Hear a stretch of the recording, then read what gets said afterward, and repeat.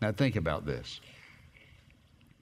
The Word of God anchors our storm. Now watch this. Because He is omniscient, all-knowing, He knows where I am in the storm. Because He's omnipresent, He's with me wherever I am in the storm. And because He's omnipotent, He has the power to bring me through the storm. That is the anchor. How do I know that's the anchor? Because that's who the Bible says He is. That He is all-knowing, that all presence is in His presence, and He's all-powerful. You remember when the disciples out on the ship at sea and it was about to sink? And they were crying out? And what happens? Here comes Jesus walking on the water. Well, why was He out walking on the water? He could have walked around the shore, because in His omniscience, He knew where they were. And secondly, you remember what happens? When He comes on, next thing you know, He's in the boat. He's with them. And the next thing that happens, He just says, wouldn't you have loved to have heard this? Shh. And the waves get glassy and everything gets quiet. The awesome power of God. And I can tell you, God can quieten your stormy heart just like He quietened that storm.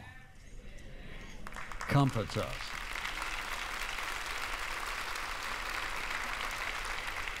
Well, look at the promises of God. This anchor is an anchor full of promises. When I think about it, how many awesome promises there are in the Word of God.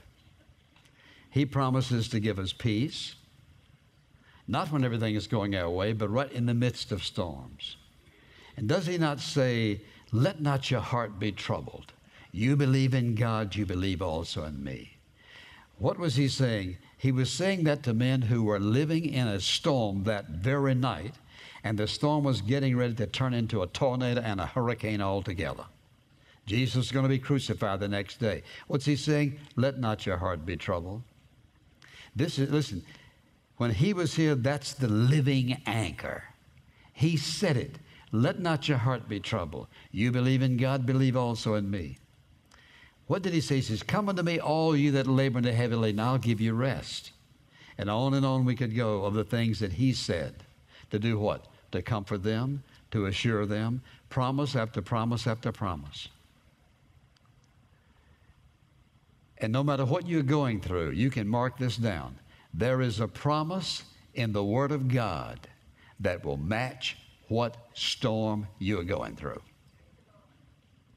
This infinite God of ours, who gave us the revelation of Himself, because He's omniscient, watch this, He knew every single kind of storm that could ever come upon humanity, from Adam and Eve in the garden to this present day, until He comes back and wraps it all up. He knows all about all storms. So therefore, when He gave us His Word, how many storms does His Word cover? All of them. You cannot think of one He does not consider. The promises of His presence, the promise of His power, the promise of His provision in our life, whatever that need is. And sometimes the need is very simple. I just need to know you're here, Lord. I just need to be reminded that you understand why I feel what I feel. I just need to know, dear God, that you understand why I'm upset. You need to know why my faith is wavering. God, I just need to be comforted and assured.